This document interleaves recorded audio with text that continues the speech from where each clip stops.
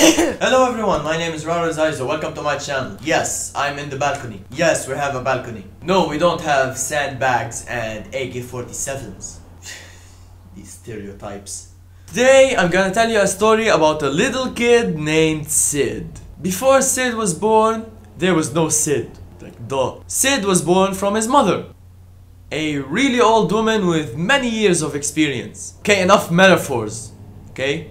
I didn't understand anything and I've written this script. Sid is the mascot of a ROM I'm sure you've heard of. CyanogenMod, or CM for short. And this ROM originated from CAF, which is AOSP based after all. I know, a lot of acronyms, but you'll get used to that. All custom ROMs are AOSP based. AOSP means Android Open Source Project. It's made and maintained by Google. AOSP is almost exactly what you get on a Nexus device. Emphasis on the word almost, since what you run on a Nexus is basically AOSP with Google's apps added to it. AOSP is basically anything open sourced. Since Google's apps like YouTube, Gmail, Hangouts, Chrome, Play Store, and all of that are closed source, what you get on a Nexus is basically AOSP with Google Apps. I like to call it a Nexus version of AOSP. A Nexus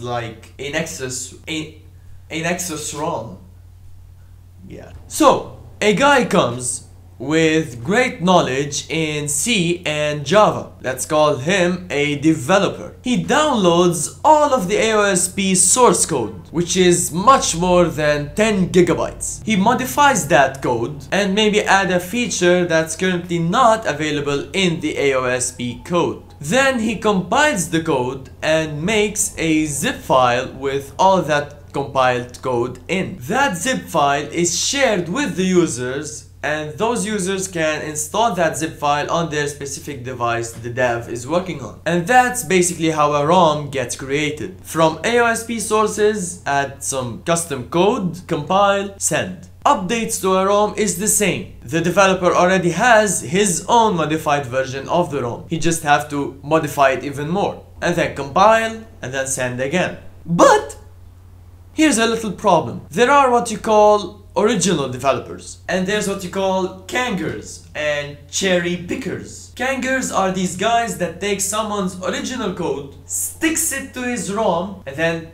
calls it his own. It's ROMs like Pack and Liquid Smooth that you see have a ton of features in them. They did not create any of them. In fact, they only cherry-picked the code from original developers. In fact, they cherry-picked the code from all developers and then compiled that code and called it theirs. This makes it a big problem when an original developer works on a feature on his own ROM and, for example, he's aiming for perfection, and then right before he releases that feature into his ROM, a kanger just cherry picks it and then makes a huge advertisement that this feature is now in his Kang of a ROM. So when the original developer releases that feature, which is perfect, to the eye of the users, he's already too late. They're already enjoying a half-working, bugged-up feature in a compilation of what seems to be a ROM with every unfinished feature ever. Pack.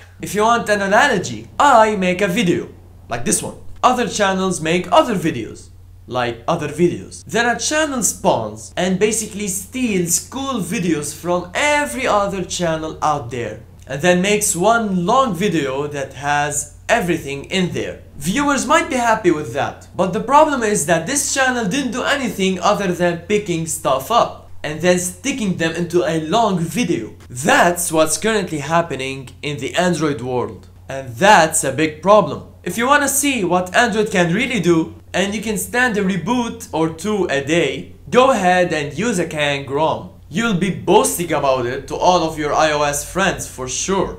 Just make sure it doesn't suddenly reboot while you're boasting about it. That would be a major problem. But if you want to use stable features, clean code, and a fast ROM, make sure you use an original ROM like CyanogenMod, Slim, Omni, and the like. Thank you for watching this video. I hope you enjoyed it and learned something new. please share this video so that everybody knows what's going on and maybe some users would see the light. Like this video if you did, subscribe to my channel down there for more content like this. This was rirozizo on how a ROM gets created, and I'll see you soon.